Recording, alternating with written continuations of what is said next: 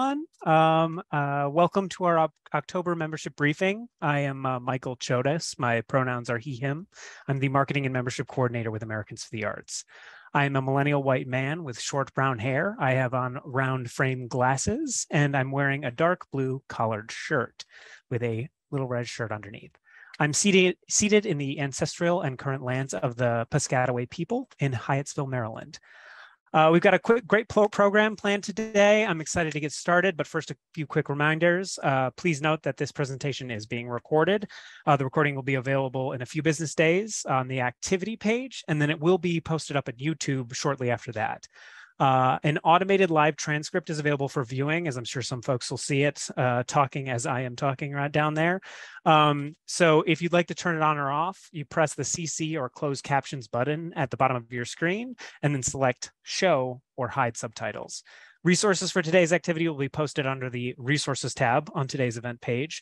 There will be time for questions at the end of the discussion between Mandy and India. And you can submit those questions to the Q&A function, which is also on that bottom bar. Should you need any technical assistance today, please put that into that chat box or more over the Q&A box, and I'll be happy to help follow you up.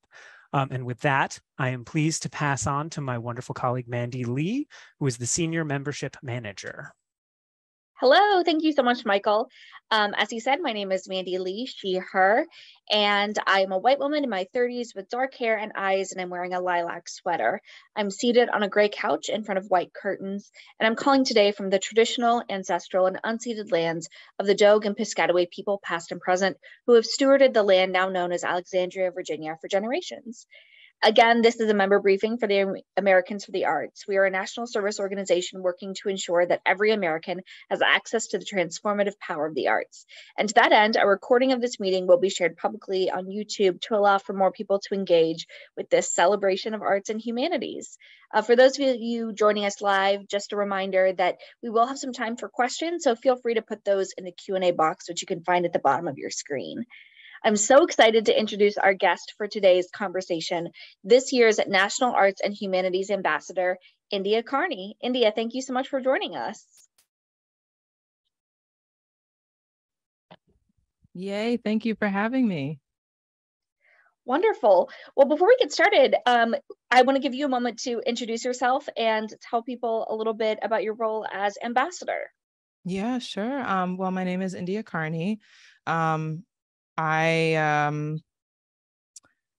I deeply celebrate Indigenous Peoples Day and try to do my due diligence to support the community as much as I can. I don't know what ancestral lands I'm on right now, but I'm in Atlanta, and well, this whole country belonged to Native people.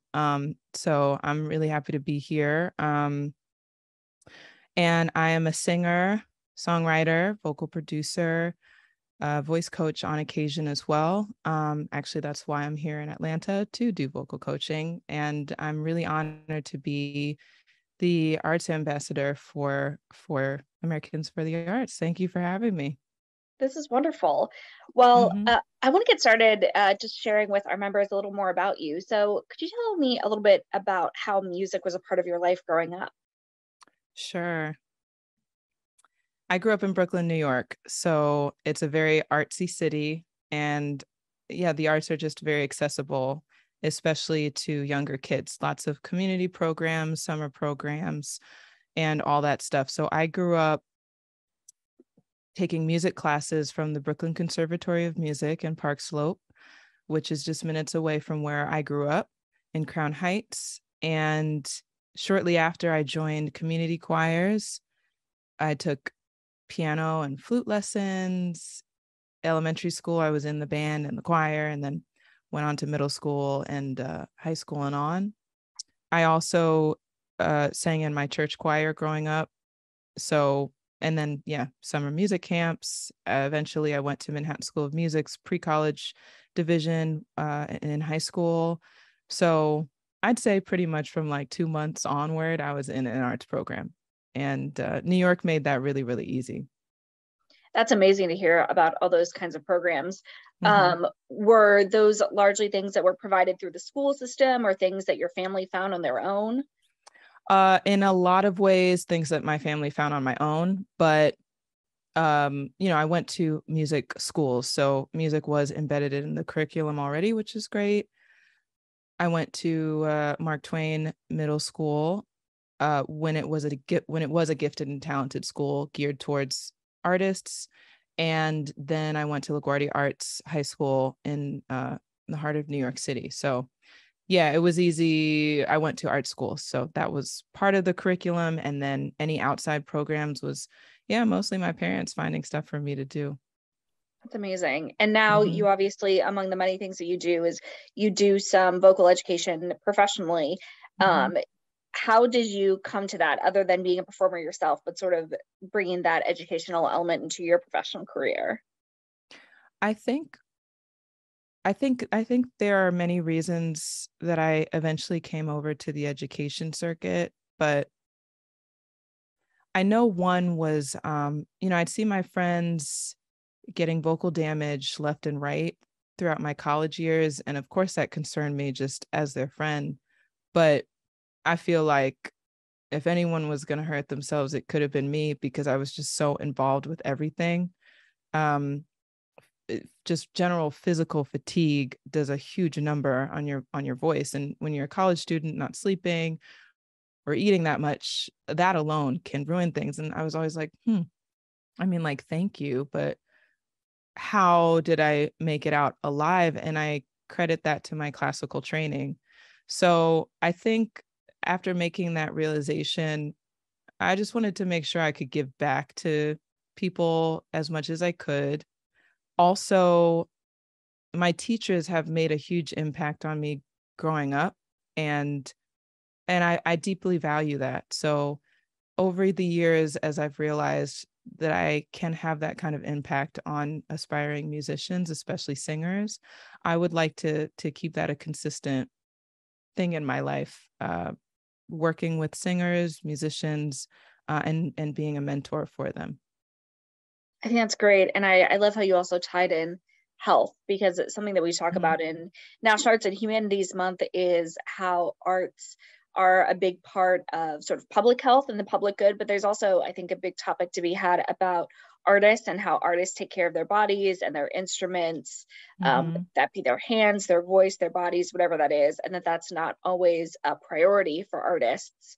Mhm. Access to healthcare isn't always something that's easy for artists. So I think Yeah. that's a really important thing that that you bring up today. I'd love to hear a little bit more about kind of how you got into the profession, moving from being a music student and an artist in your own right, but moving into that becoming your professional career. How did that start? Hmm. Well, it did start back when I was like almost out of the womb. My mom found these mommy and me classes at the Brooklyn Conservatory, and that's technically where I started, if I'm not mistaken. And the tale is that she learned a long time ago that music has a positive impact on academics as a student. So she was like, I really want her to be good in school. So here's music. And I ended up being great in school. And I don't think either of us expected for me to take so strongly to it. But by the time I was 9, I knew that this was what I wanted to do. I was in a production of Annie, and I played Annie. And just like one of our rehearsal days, I was just standing downstage feeling like I'm exactly where I'm supposed to be. And I remember that feeling strongly. And so ever since then, my family and I just looked for ways for me to be involved in music, and I'd say we did a pretty good job. I ended up going to UCLA to get my bachelor's degree in voice performance and a minor in music industry. And I think overall, over the years, they just let me follow my heart. And my heart always led me to uh, formal music settings where I got to learn from really great teachers. So, yeah, that's how I mean, that's how I got here. I'm sure there's a more detailed trajectory, but it was just me following my heart and where I wanted to be. And then that led me here. kindly. Something that I think is interesting about our membership base is we have a pretty broad range of people who are members. We have people who are practitioners. We have people who are working on the administrative side, people who their focus is grants or all these different kinds of things. And I think something that can be exciting and challenging about that is that we have people from a lot of different viewpoints who don't always necessarily see the other parts of the arts field. So I'd love to hear a little bit about what are some things that are part of your either daily life or sort of usual life as a musician that you think people might not know about what it's like to be a musician professionally. That's a great question. It can be really daunting to be a professional musician, especially if you have set expectations for your life and your career, because it's never going to go that way. I think the thing that could surprise people is that I wear a lot of hats. Every creative probably wears a lot of hats because you have to be creative and innovative with money-making opportunities. And I think a thing that I learned the hard way is like throughout my whole life, my curriculum's been set. I go to LaGuardia, I'm in the musicals, I've got the composition classes, open mics, whatever it is, it's all at my disposal and I just have to audition for it, if at all. And because some things are audition based and some things are just like you just come and you do it. And then after you graduate, it's not like that at all. You expect a lot more than you get. And after you get past that learning curve, you realize you have to, and you also are very qualified to create your own opportunities. So as a musician in Los Angeles, I'm a background singer. I hop around to a bunch of different camps and I sing for a bunch of different people and a bunch of different productions like The Ellen Show, Jimmy Fallon, Grammys, or touring around the country with singers. I also do session work, which is all the singing and stuff that you hear under film and TV scores. Those are session musicians, and I do that quite a bit. I also work as a private voice teacher, and as of 2020, or higher level, I guess, or more professional vocal coach on television shows like American Idol, Alter Ego, and currently I'm working on I Can See Your Voice. And well, after all of that, I'm also a vocal arranger, producer. I arrange harmonies that can be sung as a cappella, or when you listen to your favorite song and you hear backgrounds in the back, I arrange those. And then after all of that, I'm a solo artist myself. So it's a hefty schedule. It's a hefty schedule, and you have to be the one that takes initiative to find those opportunities, right? That no one is out there saying, great, India, today you're going to wake up and you're going to do all these things. It's absolutely about you getting out there and hustling and finding the work and proving yourself time and time again. That's the hardest part, I think. The hardest part, harder than finding the jobs, is just getting past yourself. And people say that, it's probably a cliche at this point, but it's true. And once you get to the point where you realize that, it's like, oh, okay. So I'm only here. I'm on this earth. I don't know our purpose quite yet, but I know we're here to be ourselves. So once you figure out like who you are, that is what you need to that's all you need to find the opportunities or to lead yourself to where you are supposed to be and what you're supposed to be doing. Manifesting and like energy like that is really important, because if you are mentally setting yourself up for success, chances are you'll probably find it, with a good mindset and also taking action. You'll be more inclined to take action when you believe it's achievable. So I think the hardest part about being a musician is believing in yourself enough to do anything. Sometimes releasing a song, not even releasing, writing a verse to a song can be like a month-long process, unless you push yourself to just, do it, be good, and get it done. Well, speaking of your original music, those of you who may have been following our Instagram challenge this month, #show your art. The first day was music, and we featured a clip from a music video that you recently released. Could you tell the people watching at home a little bit more about that song and how that song came to be? Sure. Thank you guys so much for posting it. It's a song I wrote called Human. I wrote it after the George Floyd incident and during the general race riots in the US in 2020. And I think a lot of us were really hurt by seeing all these headlines and felt hopeless as we were stuck in a lockdown and didn't really feel like we could do anything about it. Physically, we definitely couldn't do much.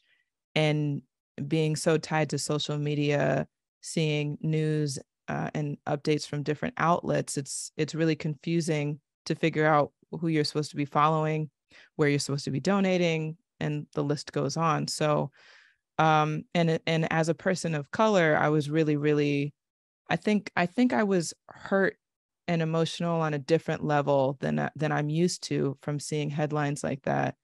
I think because of the frequency of it and the depth of what was going on was just something I hadn't personally experienced in my lifetime just yet. And there were a lot of days where I was extremely emotional, very sad.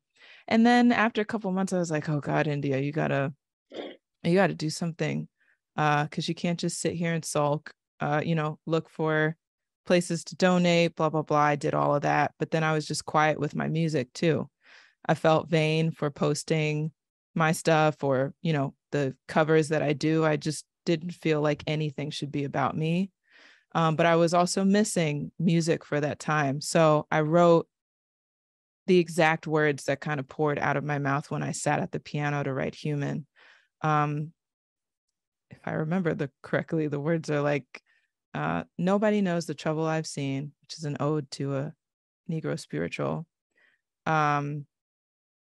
Oh God, I'm terrible at reciting lyrics. The gist of the verse is, you have no idea who I am or what my background is. Where is the empathy? Why do I not deserve to be treated like literally everybody else, like you would want to be treated? Song talks a bit about, I've got my cell phone here. I've videotaped all of it, yet that's still not enough evidence for you to do the right thing. And yeah, obviously that came from watching things on social media. We've got all our phones out. Technology is amazing right now, yet none of it is enough to convict people and, just try our best to do better. So Human has been out for a year, got a music video out, and it's also on all the streaming platforms. And I hope you'll listen. Even though I wrote it in response to the Black Lives Matter movement, I wrote it in a way that also can be attributed to any other minority group, anybody who has historically been oppressed. I was even reached out to by a friend who felt seen by the song because of a terrible relationship she had been going through. So it's nice to know that it's a relatable song, and I hope if you listen to it that you enjoy it and just let it speak to you and remind you that you're not alone. It's a really beautiful piece, and I absolutely encourage everyone to check it out. You can check it out on the Americans for the Arts Instagram, and also I think that Michael has put it in the chat if you're with us today, and India is all across socials. I'll make sure that we get tags for those before we end our interview. You can see her and hear her fabulous singing on across TikTok and Instagram and all these different platforms. We'll make sure to get all of your handles in there. But I wanted to switch lanes just a little bit to talk a little bit more about National Arts and Humanities Month, since it's what we're celebrating today. So my first question is, what piece of art or music has been inspiring you lately? Lately, I've been inspired by soundscapes, I think. The more I get better in my singing and creative ability, I realize the song itself is almost as important as the soundscape of the recording that it lives on. And getting into that mixing and like engineering mindset has been really inspiring, because now I have more of an analytical mind to listen to music on the radio, and just be more specific about what I want my sound to be. So yeah, I'm really inspired by mixing, the science of music. I'm no master at all. It's really been nice observing the mixers and the producers that I work with to try and just get a better idea of what I want to sound like. I love that you bring up the science, because I think sometimes I'll speak from my own experience, that I can think of science as being this thing that's separate from art, but it is so much involved, right? We talk about, in the education field, of like STEAM, of science, technology, and mathematics, and all those things, but also art is very much a part of that, and those things flow together. So I love that you brought that up, that is something that we can celebrate in this National Arts and Humanities Month as well, and the people who are behind the scenes, engineering, sound engineers, people who work backstage in theater. All those people are artists in their own ways too. Absolutely. um I, this sort of leads into my next question that I had too, which is, what are kind of some unexpected places that you maybe find art in your day-to-day life? That's one of the things I've been trying to encourage people to seek out this month, is not just the art that you expect on hanging on the wall in the gallery or on the radio. Where are you finding art that you might not realize? That's a great question. I was trying to figure out the right answer to that, and I couldn't, but something I've been inspired by a lot is nature. And I think perhaps that's a good answer to this question, because well, nature is beautiful, and I'm from the city, so I've taken that for granted pretty much my whole life until I moved to LA, which is also a city but has a lot more nature, I think, than New York. And now being here in Atlanta, it's just trees. And I think a lot of music and art has been inspired by nature. So it's no coincidence that nature's filled with shapes, colors, and textures all around that you can be inspired by. So I think every time that I'm traveling to a city like this that's filled with nature. I remember years ago, I was working in Montana for a couple weeks and left completely inspired because of how much nature I was surrounded by. Yeah, I think anytime I'm in those scenarios, yeah, I just have an opportunity to create something new. So I would encourage people to step outside, breathe the air, um, take into account maybe like the gradient of the concrete on the ground, or the different, or the concrete on the road versus the concrete on the sidewalk, and then the fence, the architecture of that. There's so many things. Yeah, sorry, actually that's not nature. Go look at the trees, go to the forest and like look at the trees, listen to the bird song, um and all. No, but I totally get what you mean. And when you're in a Uh-huh. city, and the concrete has its own art in a way, of Mm-hmm. the way the cracks form, and when you have things that pop up through the earth, and in a way, I think that's its own bit of artistry. You're in my hometown right now of Atlanta, so I'm glad to hear that you're Nice. enjoying all of the, I think they call it, I don't know, the city of parks or something, because there are a ton of parks in Atlanta. Oh, There's so many nice. green spaces. It's probably not as cool as you might like it to be at this time of year, but you can start to see the leaves change and all of that. It's definitely my favorite time of year, whether I'm at home or here in DC. Mm-hmm. So before we turn to some of the other projects that our members have been doing for National Arts and Humanities Month, and then we'll take time for questions at the end, I just want to, my final question for you is, what does it mean to you to celebrate National Arts and Humanities Month? And what is important to you as the ambassador this month for National Arts and Humanities? I mean, I just love art, um in every way. It's taken me a long time to realize that my identity as India is separate from music, but for the time being, I still view both things as kind of one and the same. And so, uh I would like to celebrate art every day as much as I can. It's very special. I think it's important to the framework of our lives. And I will always try and be an advocate for, budgets and making sure that we have space available for art. And for the listeners, for the viewers watching, I've actually done a couple events with Americans for the Arts over the years. So to be the ambassador is a huge honor for me. To be recognized by them, as a great person who's doing stuff in my field. I performed for Lady Gaga when they honored her back, I think it was 2015, if I'm not mistaken. Sounds right. And it's something around there.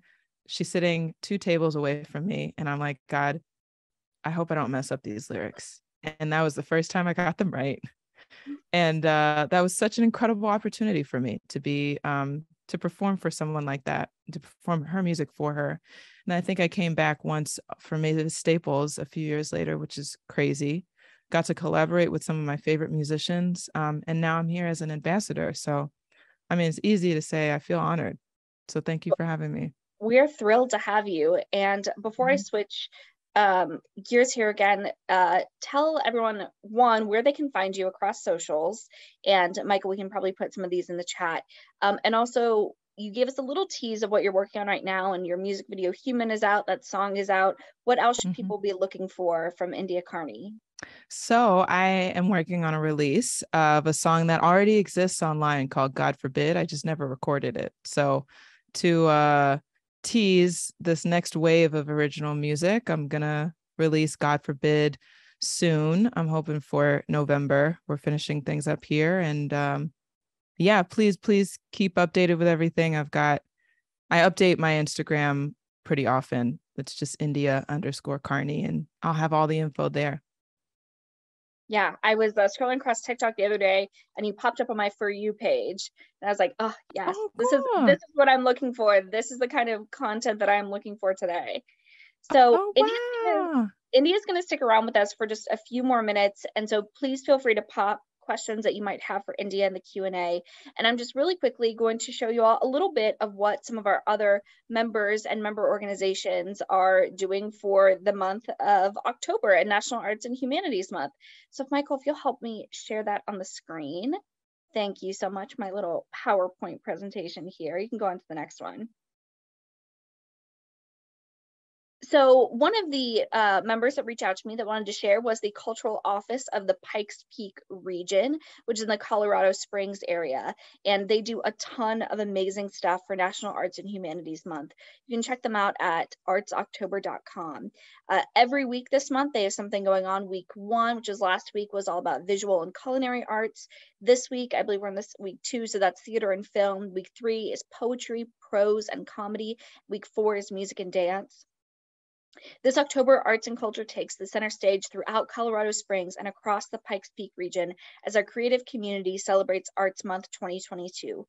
Orchestrated annually by the Cultural Office of the Pikes Peak region, Arts Month elevates the visibility of arts and culture across El Paso and Teller counties by showcasing local talent, providing opportunities for arts advocacy, supporting innovative cross-sector community collaborations, and creating new avenues for arts engagement and cultural enrichment.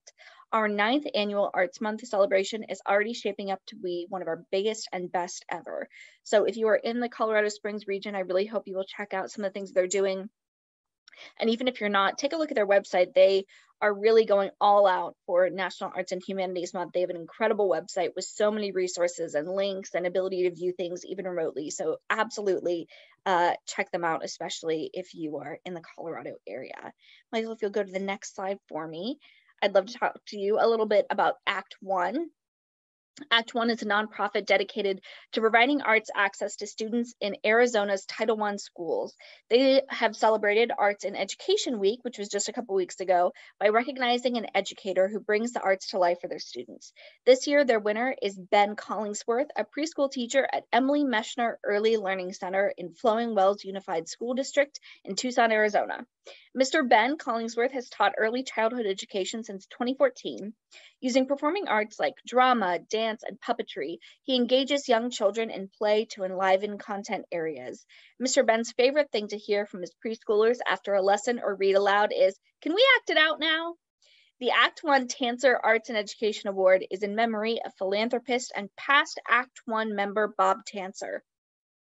Bob was an active member of the Act One board, believing in the mission of the organization and working to expand the educational depth of the field trip experience. Bob saw the tremendous role the teacher played in making the experience rich and educationally rewarding. Act One chose to honor Bob and his support of Act One by creating the annual Tancer Award to honor a teacher that exemplifies the same beliefs and excels in incorporating arts education into the classroom. The Tancer Award winner represents Act One and educators for the year. So again, congratulations to Ben Collingsworth. That seems like an incredible honor, and we are delighted to have Arts One as a part of our Americans for the Arts family and all the work they're doing in Arizona. So congratulations, everyone there. Thank you, Michael. Next, I wanted to shout out the Veterans Art Project, which you can find at vetart.org. For National Arts and Humanities Month, Vet Art will be hosting pop-up cafes in Sacramento. In fact, there'll be one tomorrow on October 12th to further emphasize the importance of arts on wellness and community development at the local, regional, and state levels.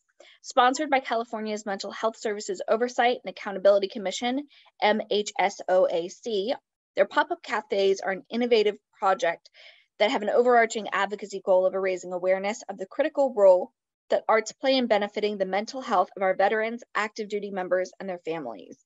So if you are in the Sacramento area and you have some time tomorrow, I encourage you to step out to their pop-up arts cafe. That's an incredible project that the Veterans Art organization has going on, and we love to see their work. You can check out again more information at their website.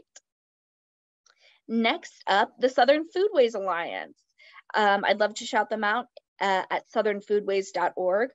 SFA's 2022 Fall Symposium will be held on October 20th to 21st to 22nd in and around Oxford, Mississippi, at their home at the University of Mississippi. This year, they're asking questions about what barbecue is, who makes it, and how the craft is changing. From sliced beef brisket to pulled pork, from tacos to fire-roasted vegetables, barbecue speaks to the past, present, and future of the South, and to the stories of pitmasters, the places they work, the smoke they conjure, and the sauces they stir.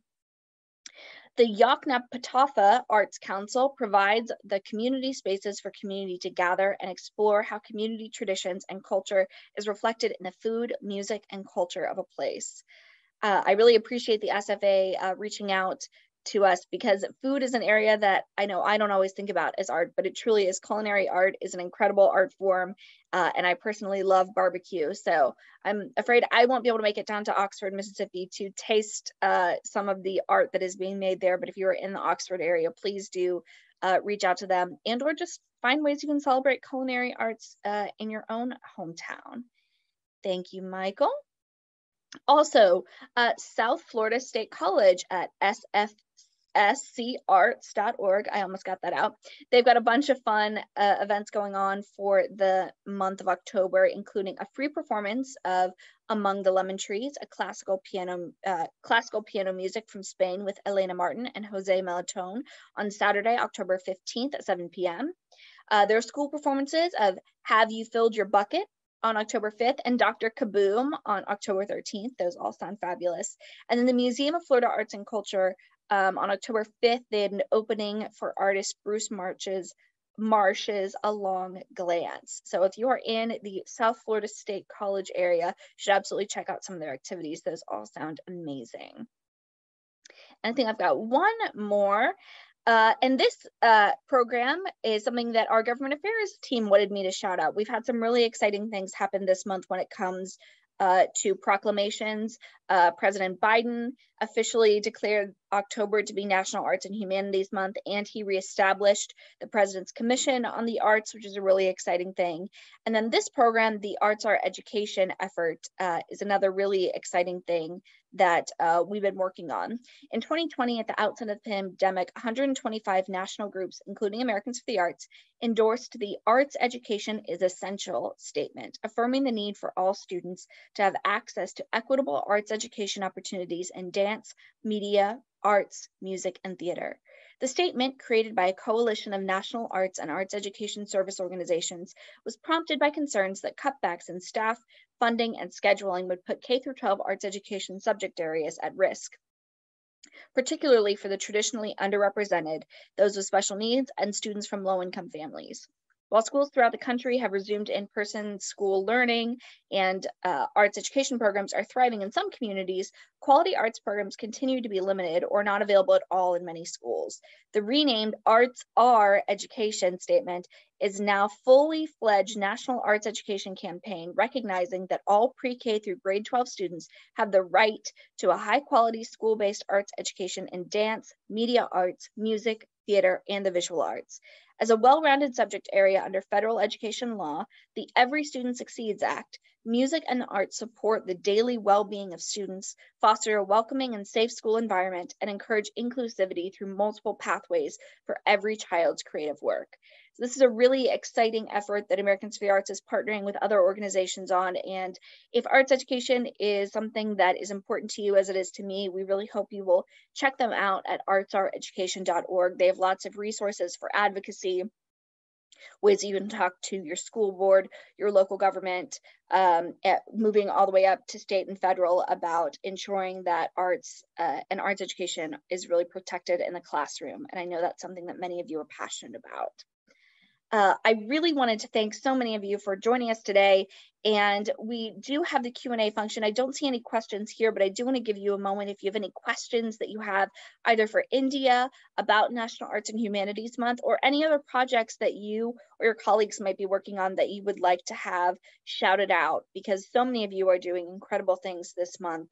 It is certainly not all about everything that we're doing. It's about what you're doing and uplifting the stories that are happening in your communities about how arts and humanities are being celebrated, honored, and we are celebrating and honoring the artists, the art makers, the grant makers, everyone who comes together to make those things possible. So we are so grateful to have you as a part of our Americans for the Arts family, and we hope that we can do whatever we can to uplift the projects that you were doing, because they are really exciting, and I know they are invigorating to us and invigorating to your communities. And I'd love to thank you again, India, for joining us today. This has been a lovely chat with you to hear all about everything that you are working on. And we really appreciate you being an ambassador. Having your voice behind National Arts and Humanities Month really makes a difference. And we're just delighted to be working with you. Thank you. Feelings very mutual. Thank you for having me. Wonderful. Well, thank you all again for joining us for today's member briefing. Please stay tuned for more exciting things for members coming later this year, and I will pass it back to Michael. Okie dokie. Just gonna clear us off with the last bit here. Thank you again. What a lovely way to spend a Tuesday afternoon. A reminder, this event is going to be recorded and will be available for replay in a few days and shortly after that as a YouTube video.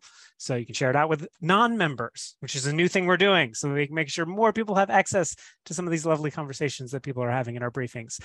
Be sure to visit us at artsu.americansforthearts.org for other training opportunities. That's on our, it's like ArtU page for resources, those sort of things. And also that slideshow will be available as a resource on the event page as well. Everybody have a great rest of your day, and thank you so much for attending.